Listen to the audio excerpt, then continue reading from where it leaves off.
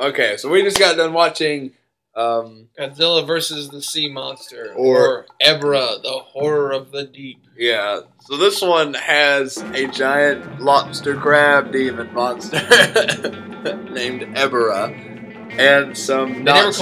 never call it Ebra in the English dub, though. Oh yeah, we watched the subtitled version this time on Hulu, and yeah, so this is the second one that we've watched thus far that was subtitled and not dubbed.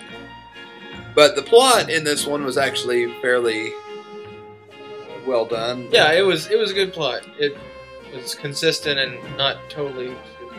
Yeah. 3.5 stars. Yeah, it is alright. I think what I liked the most about it is because it had this, like the whole movie had this surfing kind of 70s feel to it. You know, it yeah, like my favorite part is probably the soundtrack. Because Ebra's theme is like a down, a down, a down, a down, a down. Every time this giant sea monster comes up, it's playing this music. Makes me. At one point, they're playing like really happy surf music, and Godzilla's just getting barraged with missiles.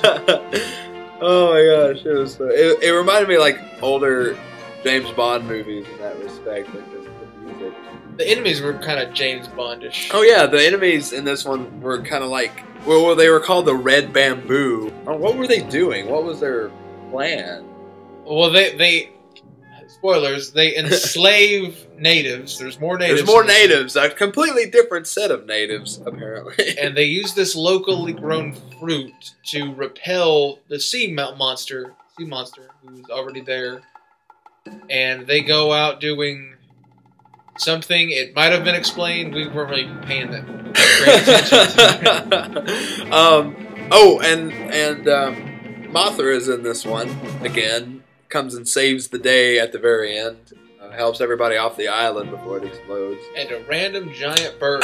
Giant condor, like just out of the blue. At one point, Godzilla's like trying to take a nap or something, and this giant bird just comes out of nowhere and just starts. Godzilla gonna sleep on my watch. He attacks him, and Godzilla burns the thing to death with his atomic breath.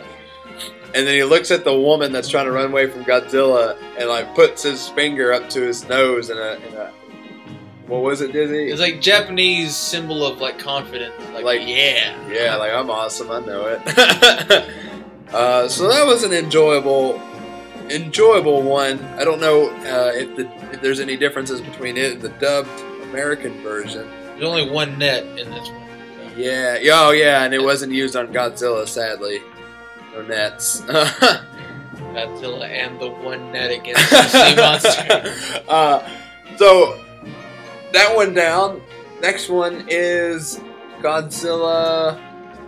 Son of Godzilla? I'm not sure. We think it's Son of Godzilla, so we're gonna get that one down, and we'll keep you posted.